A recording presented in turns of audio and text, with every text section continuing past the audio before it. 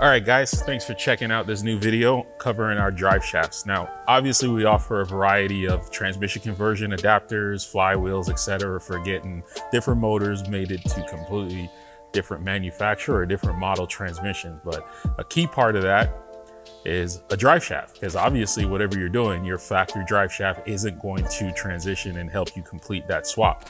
Now, we've been offering drive shafts for probably a little over 4.5 years, and these are not a component that is actually built in-house. It took a while, but I ended up finding a great supplier, great builder that I've had an immense amount of luck that supplies all of our drive shafts for different combinations. Now, in front of us, you have the steel as well as the aluminum. Now, what's gonna happen is most people are gonna ask a question, well, which one's stronger? Why does the aluminum cost more than the steel? Well, it's very simple. The standard steel shafts that we offer are still gonna be a 1310, 1350 style U-joint. So it'll work on a lot of applications. We only use Nipco and Spicer branded U-joints, which are the best that you can get out there. We don't use any knockoff, inferior quality replacement U-joints on any of these. So we have yet to have a shaft fail U-joint wise, or more importantly, have a shaft failed on a weld, which is probably where you see most of the failures out there online when you see, because a lot of guys will have the welds where it'll literally shear off and the tube will come loose. And then the primary thing you're going to notice on the aluminum shafts is we use a thicker wall. If you're getting a thin wall shaft, it can almost be guaranteed. You'll wonder why it's like a company is offering you an aluminum shaft for less than what you can buy a steel shaft for.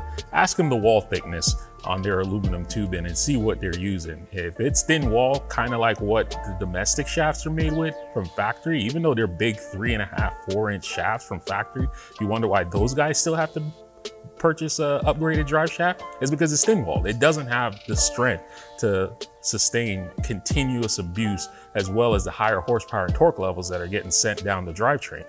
Now, the aluminum shafts obviously are all going to be 3.5-inch diameter. That's standard on those. That's part of the reason why the aluminum is actually capable of holding higher torque levels and horsepower.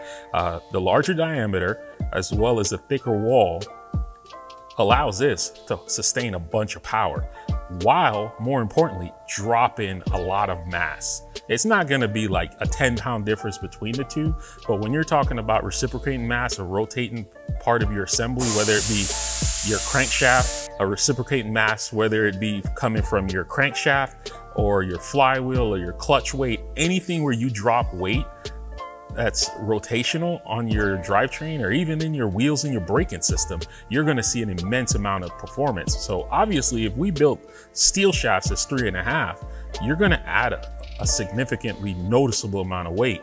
The aluminum shaft, if you upgraded those, which is what we recommend for the nominal price difference, you're going to notice that your on and off pedal response and engine response from transient while you're shifting or just getting on and off your gas pedal in a racing environment or drifting, whatever it is, the aluminum shaft, man, it's a world of a difference. You know, the steel is still gonna get it done, don't get me wrong. The steel is slightly smaller, it's a 3-inch versus a 3.5, but you're also gonna save weight. And like I explained to you just a while ago, the difference in weight is the reason why you'll enjoy driving your vehicle a lot more.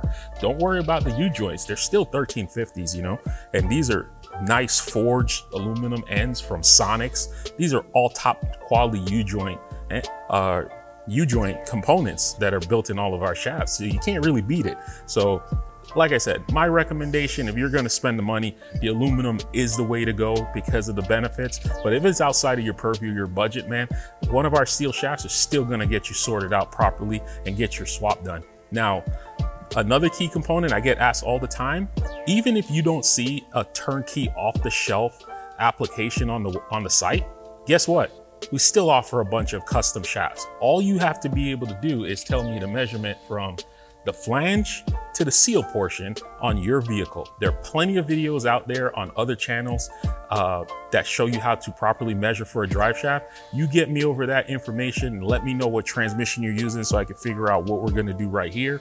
And let me know what differential you're using in the back, whether or not you'll need one of our adapters to go along with it. And I'll build you any custom shaft that you need, even if it's not a typical Toyota or JZ or domestic. We've done shafts for Volvos, we've done shafts for Chevys, Fords, a couple oddball cars. I can't really tell you what they are, but we've done some really interesting shafts over the years. So feel free just to send me an email and let me know your application, your measurements, and most importantly, those custom applications, they don't really cost very much more than this, unless it's a significant change or your transmission yoke is completely different. It's gonna fall in line with the typical prices we already offer between these. We don't mark it up. A shaft assembly is a shaft assembly. All of these are made to order, even though we have the measurements, but it's a short turnaround. As you can see, most shafts are built within 3 to 5 days and out the door, man. You can't really beat that in this industry. You don't have to worry about waiting or anything. So go back to the site, place your order, or send me an email on a custom application. I'll be ready to quote it out for you.